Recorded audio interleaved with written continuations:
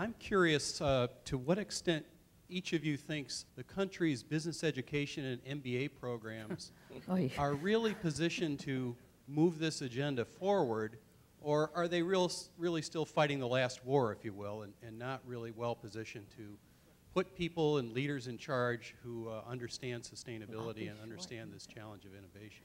Well, as one at an institution taking a lot of the pot shots, I would say the finance field and the economists don't yet get it, but lots of others do.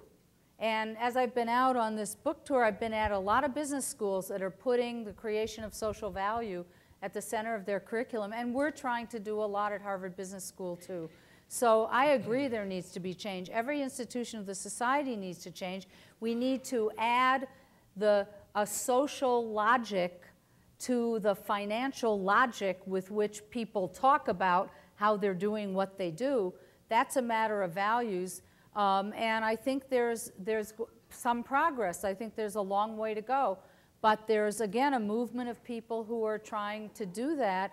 And I would say that the students themselves, the young people, are so excited about starting ventures or joining companies that have these philosophies that you'll get the best and the brightest.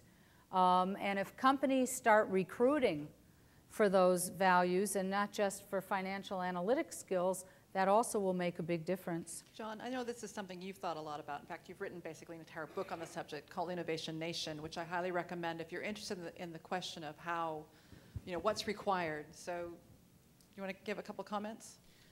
Well, I think that MBA students are kind of raw, optimistic talent. I had the pleasure of teaching at a well-known business school, Eastern Business School, for a while as well. And there's nothing wrong with the student population. I think the issue is really the structure of incentives that they walk into, and the fact that, in the good old days or the bad old days, depending on how you define them, if you're 26, 28, and you graduate and you can make a huge, whopping, high six-figure salary because Wall Street is in a robust and vibrant state, that's going to influence your choices. So I think the whole notion of, the social capital as opposed to the financial capital, the changing array of opportunities, the attention that is now being paid to seeking employment with companies that stand for something, that mean something, that embody a sense of purpose, ought to show, and in fact I believe the statistics already show, encouraging trends in terms of where the MBA population is kind of placing its bets.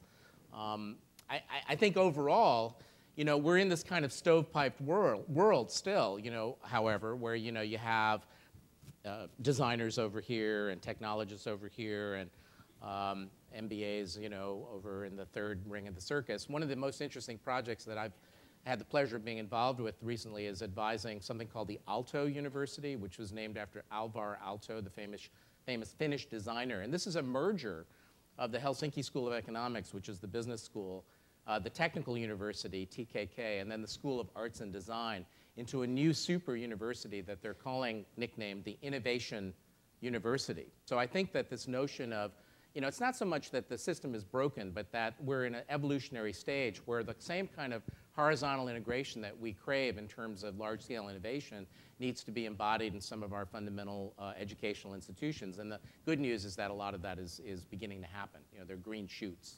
So, I can just add, and it's less about the MBAs, because I actually don't teach at... but they wear your shoes. But they wear my shoes, yeah. I actually think we need to reframe the narrative here. And I think that we've really got to get us to a collective place where we start talking about this as the race to the next wave of economic competitiveness. And if you think about what happened with the internet revolution, and you think about how that fueled growth and jobs and entrepreneurship, we need to take that and apply that language and that sense of possibility to the conversation today. And at which stage, I think you stop getting classes with people who are being taught about sustainability as kind of still in the risk and the morality stage of things. And you actually start to see the birth of an entrepreneurship movement that goes, I can do both. I can have my cake, I can eat it.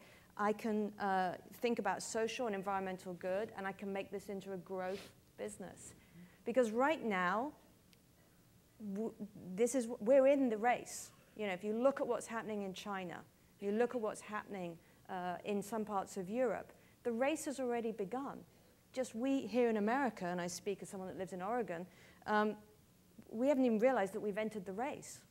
So I think if we can reframe collectively the narrative as being one of innovation for what purpose? Innovation for the purpose of economic competitiveness, because we are redesigning the business model and we are redesigning the way the world works, then I think we start to get to a place where we're going to be overwhelmed by the innovation. So I, for one, am actually surprisingly optimistic about how fast I think this thing can go. Great. And on that optimistic note, I'm very sorry to be closing it. It's been a fantastic discussion.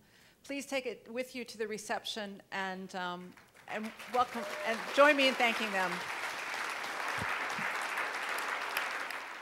Help, I need somebody. Help, not just anybody. Help, you know I need someone. Help. When I was young,